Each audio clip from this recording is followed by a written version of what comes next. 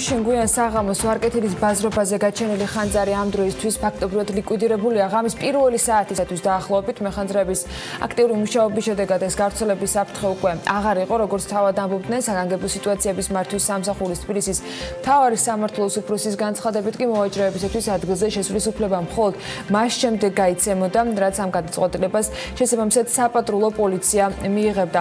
ვარკეთილის შერეულ ბაზრობაზე დასაქმებულები ხანძრის გაჩენას გუშინ გაუმართა ელექტროგაყვანილობას უკავშირებდნენ და მათი განცხადებების თანახმად ბოლო პერიოდში ბაზრობაზე რემონტი მიმდინარეობდა და სავარაუდოდ ელექტროგაყვანილობამ დატვირთვას ვერ გაუძლო.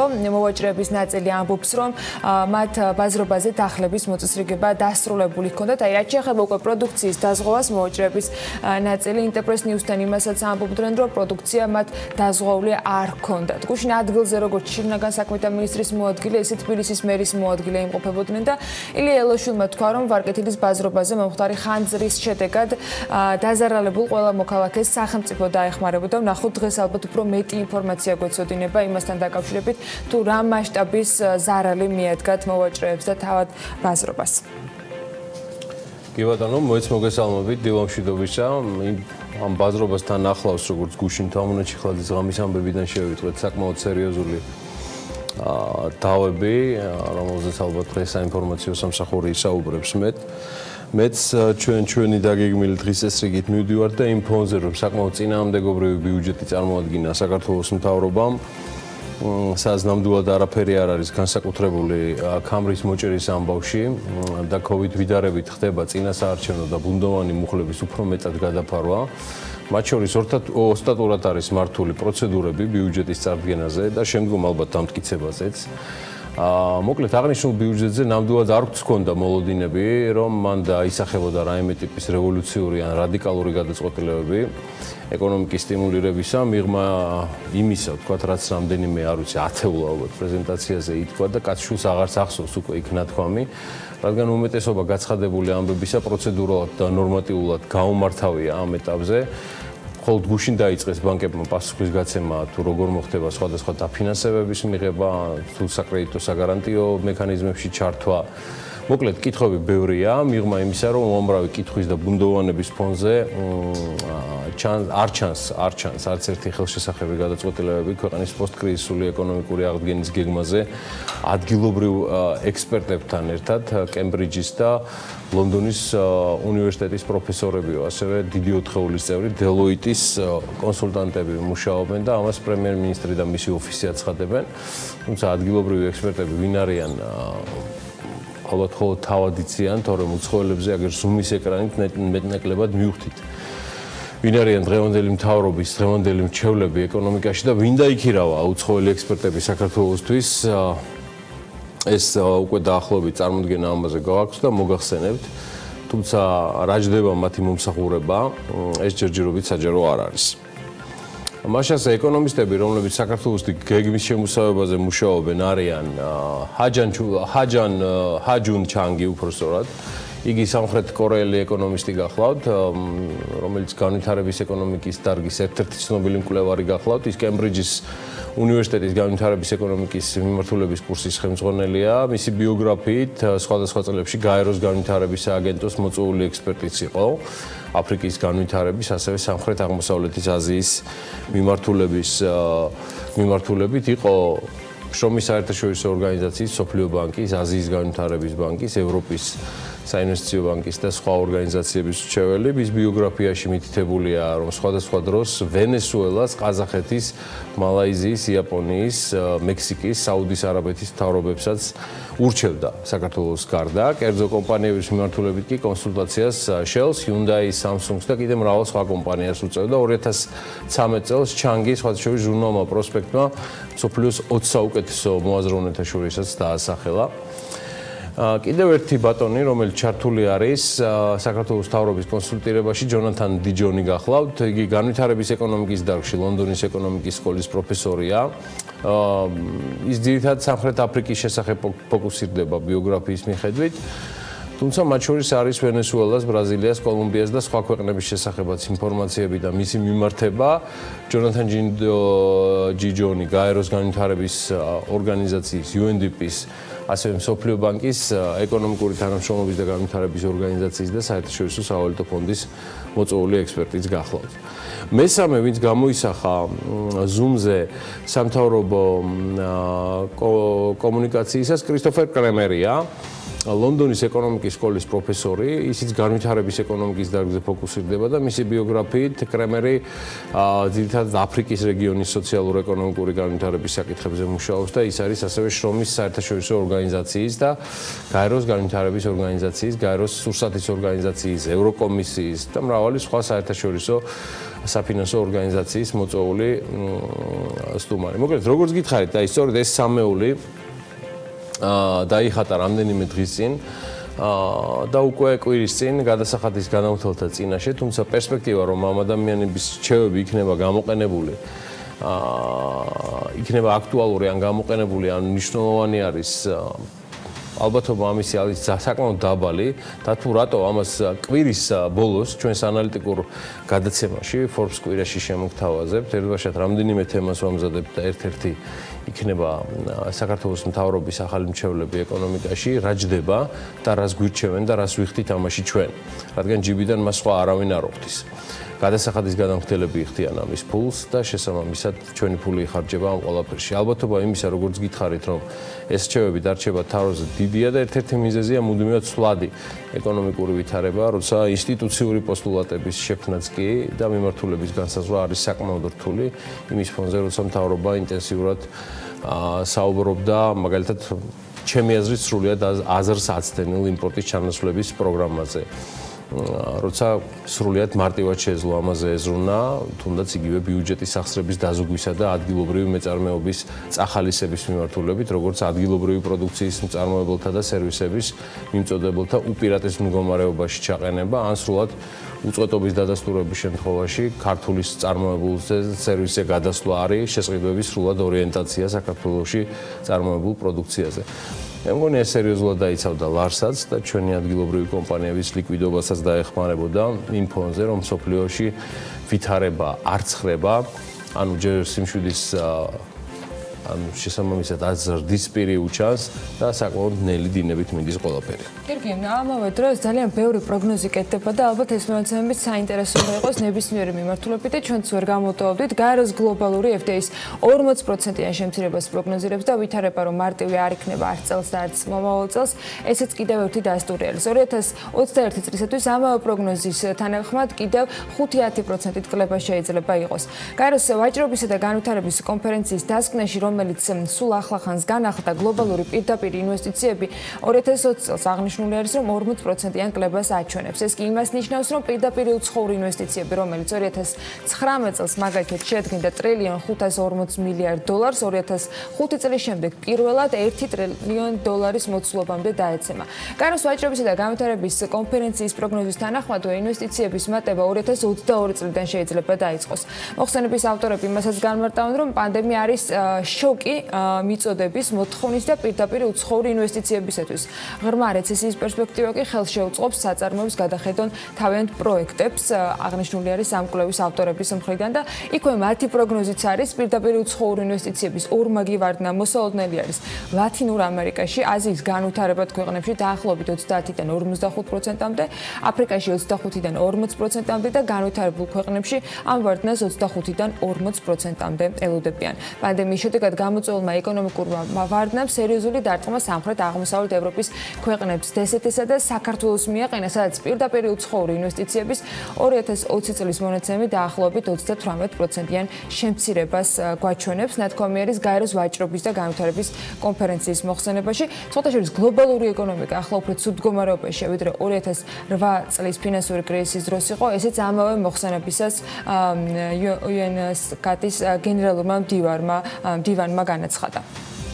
მოკლედ, საკმაოდ იშვიათი შემთხვევაა, რომ მსოფლიოში ამ სიტყვის ყველა მნიშვნელობით ეკონომიკური კრიზისი მძინვარებს. სარეიტინგო სააგენტოები მასიურად აკორექტირებენ სუვერენულ და კორპორატიულ რეიტინგებს ცხადია უარყოფითისკენ და დაბლაწევენ შეფასებებს ქვეყნების პერსპექტივების კუთხითაც. მაგრამ არსებობენ გამონაკლისი ქვეყნები, სადაც მათი რეიტინგები იზრდება.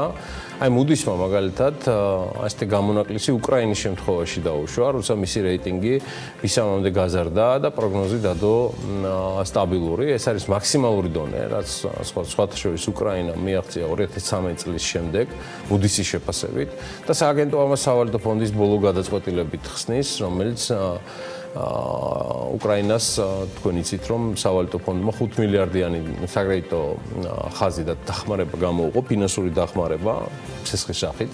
ეს მუდისისთვის საკმარისი აღმოჩნდა, გამოეტანა დასკვნა, რომ სავალუტო ფონდის ახალი პროგრამა დაეხმარება, ვციტირებ, უკრაინას გაამყაროს რეფორმების პროგრესი, რომელიც მიღწეული იყო ბოლო წლებში. ისე აქვე გეტყვით, ეს განსაკუთრებით დაინტერესებს მათ, ვინც ამზადებს ანალიტიკას, ან სულაც არის ჩართული სხვადასხვა ტიპის სავაჭრო ოპერაციებში უკრაინასთან. უკრაინის ცენტრალურმა ბანკმა, ანუ იგივე ეროვნულმა ბანკმა, საკმაოდ თამამი გადაწყვეტილება მიიღო და რეფინანსირების განაკვეთი 8-დან 6%-მდე დაწია. ეს რო არ აგერიოთ უკრაინაზე არის საუბარი, დროშები ფერში კი წააგავს შეტარებით, მაგრამ 8-დან 6-მდე ჩამოვიდა, მაგრამ ბაზარზე უკრაინის მოსალოდნელი იყო, რომ ეს 7-მდე იქნებოდა, ეს დამატებით სტიმულს მისცემს ადგილობრივ ეკონომიკას, ასე იწყებიან უკრაინელი ბიზნესმენები. მოდი ბარემ გადავხედოთ განახლებულ რეიტინგებს ქვეყნების მიხედვით. მუდისმა შეამცირა ინდოეთი BAA 3-მდე და პროგნოზი ნეგატიური დატოვა. სენეგალი და კოტ-დივუარიც მიაყოლა BAA 3-ისკენ და აქაც ნეგატივი არის დაფიქსირებული. Fitch ამ შემთხვევაში ადასტურებს გერმანიას AAA-ზე და პროგნოზი სტაბილურია და ანალოგიურია შვედეთიც, ხორვატია BBB-ია, თუმცა ცალსახად სტაბილური პროგნოზი. S&P თვლის, რომ რუმინეთის პროგნოზი მაინც არის ნეგატიური, მაგრამ მას ტოვებს BBB-ზე და უზბეკეთის დაამინუსეს, რომელიც ლამის ერთადერთი პოზიტივშია სავალუტო ფონდის და მსოფლიო ბანკის ეკონომიკური ზრდის პროგნოზებში, მაგრამ Standard & Poor's-ისთვის ეს ეთყობა არ აღმოჩნდა საკმარისი და უზბეკეთიც გაამწესეს BB-ში ნეგატიური პროგნოზით. კარგი, გადავხედოთ სამეზობლოს და ვითარებას ჩვენს მთავარ სავაჭრო პარტნიორებში. გადავხედოთ რა ხდება თურქეთში, სადაც იმაზე დიდია და ღრმა ეკონომიკური პრობლემები, ვიდრე ერთი შეხედვით ჩანს. მიმდინარე საანგარიშო დეფიციტი თურქეთში არათუ საპროგნოზო მაჩვენებლამდე შემცირდა, არამედ გაღრმავდა და დეფიციტი საკმაოდ ღრმა დამაფიქრებლად მაღალი რჩება. აპრილის მონაცემებით ელოდნენ, რომ იგი შემცირდებოდა $9 მილიარდი, თქვათ $4.5 მილიარდამდე, მაგრამ ნურას უკაცრავად და $5 მილიარდ გადააჭარბა, მთელი $100 მილიონი. პირველი 4 თვის მონაცემებით თურქეთის მიმდინარე ანგარიშის ბალანსი ჭამურად თითქმის $13 მილიარდი. საკმაოდ საშიში ზღვარია, რადგან საგარეო სავაჭრო დეფიციტის ასეთი მოცულობები 2018 წელს იყო ერთგვარი კატალიზატორი ფინანსური პრობლემებისა, რომელმაც თურქული ლირას ორგზის დევალვირება გამოიწვია. ტურისტულმა სეზონმა თუ ეს არ დააბალანსა, ეს დეფიციტი, ფინანსური ბაზრები ცხადია გარდაულად მისცემენ ნეგატიურ შეფასებას და რეაგირებას ამ თემას, მიუხედავად იმისა, რომ ადგილობრივი თურქეთის ცენტრალური ბანკი არ იშურებს რესურსებს, რაც აქვთ ინტერვენციებზე. თურქეთის აპრილის სტატისტიკა გამოქვეყნდა და სამრეწველო წარმოება აპრილში გამესამედებულია და იგი შემცირებულია წრიულ წრილში 31.4%-ით. რაც შეეხება ჩინეთს, რომელსაც ყველა ეჭვის და იმავდროულად მსოფლიო ეკონომიკის ჭრილში მოხმარების სტიმულირებისთვის იმედის თვალითაც უყურებს, ამ შესწრებისას მაისში ჩინეთის ეკონომიკამ გააგრძელა მკვეთრად აღდგომა, თუმცა არა იმ შედეგებით, როგორც მოსალოდნელი იყო, ანუ უფრო სურვილი იყო. იანვარ-მაისის მონაცემებით ეკონომიკა მინუსში რჩება 2.8%-ით, მაგრამ მაისში ზრდა 4.8% იყო, 4.4% იყო, თუმცა ელოდნენ სრულ 5-ს. აპრილი იყო 3.9, საცალო გაყიდვები შემცირებულია მაისში მხოლოდ 2%-ით, მაშინ როცა აპრილში კლება მთელი 7.5 იყო და ჯამურად ეს წელი რიტეილში ჩინეთისთვის 14%-იანი 14%-იანი მინუსი არის იანვარ-მაისის ჩათვლით. დადასტურებულად შეიძლება ითქვას, რომ ჩინეთის წარმოება ნამდვილად აღდგა მკვეთრით და აანაზღაურა ის წაგება ამ პერიოდისა, რაც პანდემიიდან მომდინარეობდა, თუმცა ეს არ არის ძველ დონეზე დაბრუნებული მოთხოვნის დონე. ანუ შიდა მოთხოვნის დონეზეა საუბარი, ის ჯერ კიდევ რჩება უარეს ვითარებაში, ვიდრე დადგებოდა კრიზისი და ასევე ღირს აღნიშნავთ, რომ შენელებულია და ძალიან ნელა სტაბილურდება ინვესტიციების ვარდნა, რომელიც სახეზე იყო ბოლოს 3-4 თვის მანძილზე, ის მცირდებოდა და ამ ვარდნის ტემპი მხოლოდ შიდა ინვესტიციების შემცირდა, მაგრამ პრობლემები მაინც რჩება სახეზე. რაც შეეხება საქართველოს, ბევრჯერ გითხარით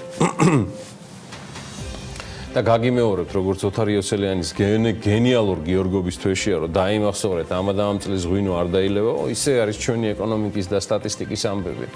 აპრილიდან მოყოლებული, ვიდრე შემდეგ თვეებში, არც მაისი იქნება გამონაკლისი. მართლა გადართეთ, ვისაც არ მოგწონთ, არ მეწყინება, დედასფიცა ვარ, მით უმეტეს მე ამ BMG-ის გუნდის წევრები ნამდვილად არ ვართ ან რეიტინგის ნარკომანები და მისი მიმდევრები.